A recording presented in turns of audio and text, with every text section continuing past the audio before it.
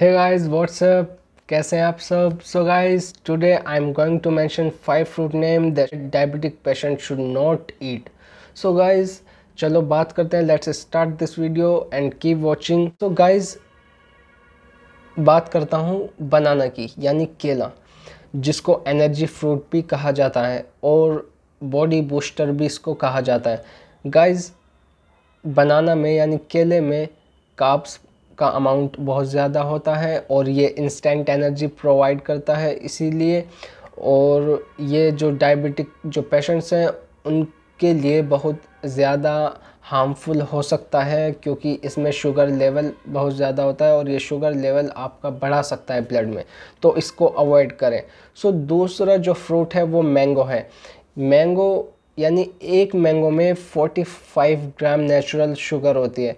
तो अगर आप 2 पके हुए आम खाते हैं तो यानी 90 ग्राम नेचुरल शुगर. ध्यान रखिए, आपको मैंगो को अवॉइड करना है अगर आपको डायबिटीज़ है. आम में शुगर लेवल बहुत ज़्यादा होता है और ये डायबिटीज़ के जो पेशेंट्स हैं उनके लिए बहुत ज़्यादा हार्मफुल हो सकता है. It can spoil your overall health, so avoid it. So guys, जो तीसरा जो फ्रूट है वो है चेरी. एक कप चेरी में 18 ग्राम शुगर होती है, तो जितना हो सके इसको अवॉइड करें. चेरी बहुत ज़्यादा इसमें शुगर लेवल होता है, शुगर की मात्रा जो होती है वो बहुत ज़्यादा होती है चेरी में, तो इसको अवॉइड करें जितना हो सके. सो जो चौथा फ्रूट्स है, जो फोर्थ फ्रूट्स है वो है ग्रेप्स. सो एक कप ग्रेप्स में 23 ग्राम शुगर होती है. Okay, you get it, I hope. सो एक कप ग्रेप्स में 23 ग्राम शुगर होती है, तो प्लीज़ जितना हो सके इसको अवॉइड करें. Grep can also spoil your health and it can be very harmful for your health. So avoid grapes जितना हो सके जब आपको डायबिटीज़ हो.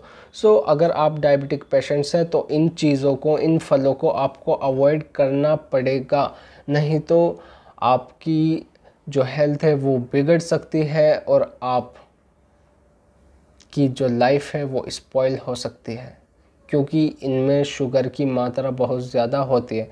तो अवॉइड करें प्लीज़ इन फलों को. और जो पांचवा जो फ्रूट है वो है लीची. लीची is also one of the high sugar level fruit, so avoid it जितना हो सके.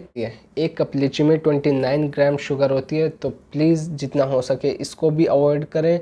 ये 5 फल ऐसे हैं जो मैंने आपको बता दिए, बहुत ज़्यादा शुगर लेवल होता है और रेगुलरली आप अपना जो शुगर लेवल है वो डॉक्टर के पास जाकर मॉनिटर कराते रहें, रेगुलरली चेक कराते रहें कि कितना शुगर लेवल हो चुका, कितना मेंटेन होना चाहिए. तो इन 5 फलों को आपको नहीं खाना अगर आपको डायबिटीज़ है.